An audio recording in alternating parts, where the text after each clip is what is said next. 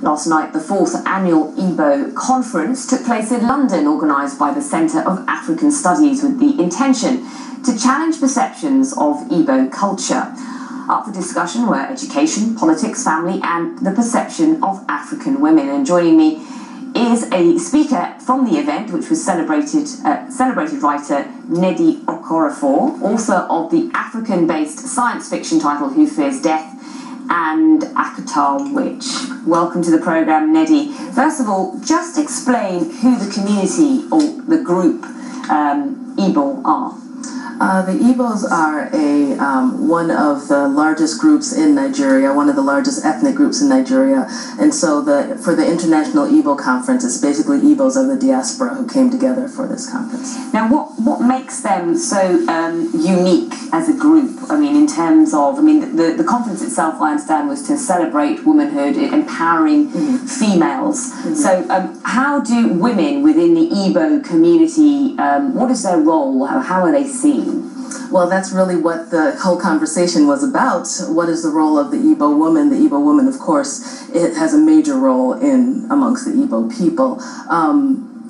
Is there an actual definition of what role the Igbo women play in Igbo culture? That's really what we were discussing, and really what I came up with was that of course Igbo women are central to Igbo culture, but that our roles really depend on the individual.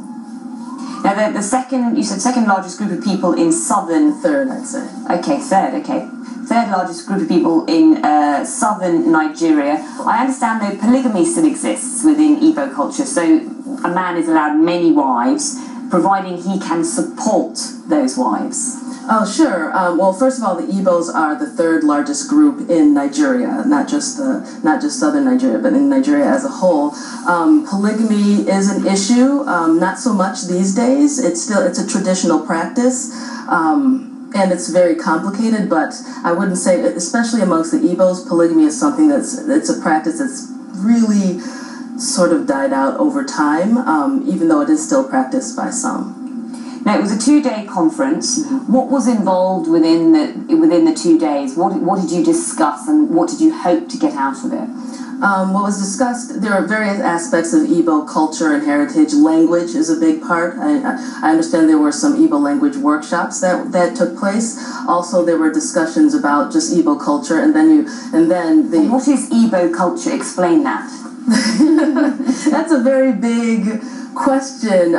What is British culture? It's big. It's big. Igbo culture are the traditions, the practices, the things that are done traditionally by Igbos. Can you give me an example?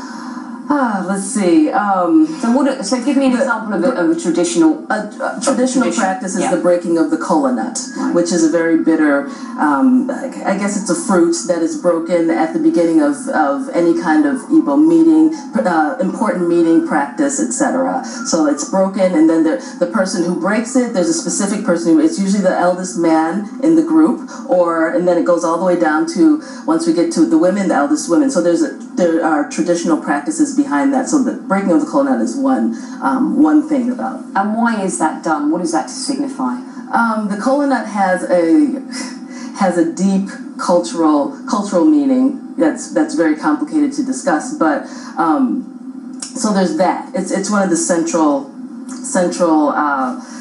It's all very complicated. I mean, they also believe that the world is governed by invisible and visible forces, so living, the dead, those yet to be born. Sure, that's a traditional African perspective, world perspective, that the mundane mixed with the mystical coexists. That's a tradition. That's just yeah.